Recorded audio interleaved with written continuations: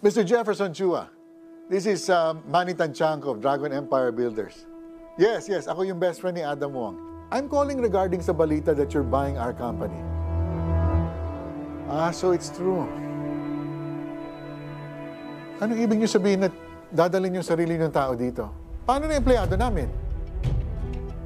No. I'm not going to allow that. I did not build up this company with Adam for years just to see you throw it away. Paano na empleyado namin? Hindi ako papayag. Hindi lang sina Lucy magde-decide nito. And Dana isn't even president and CEO anymore. No. It's not gonna happen. And you can bet on it.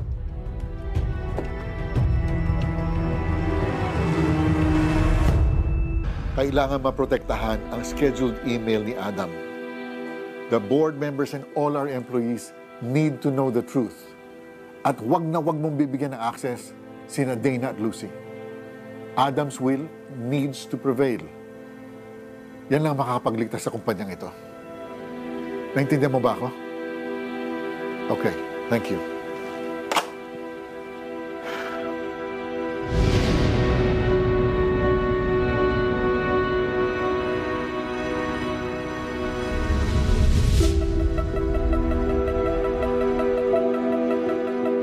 Saan ang head ng department ninyo? Bakit di ko matawagan kanina pa?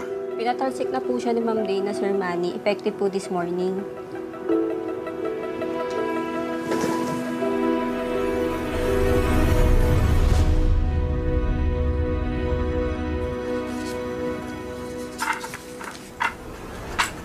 Oh, Ninong Manny. Napadaan ka ata. Dapat nag-email ka na lang kaysa nag-abala ka pang pumunta dito sa opisina ko. Alam mo ang tungkol sa scheduled email ni Adam. What about it? I knew it. I was right. Hinarang mo nga. Pinabura mo sa IT head bago mo siya pinatalsik. Wala ka talagang konsyensya, Dana.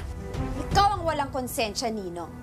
Alam mo, mabuti na lang nalaman ko kagad, kundi kumalat na sa lahat na inilipat na ni Papa ang pagiging CEO at President kay Gia.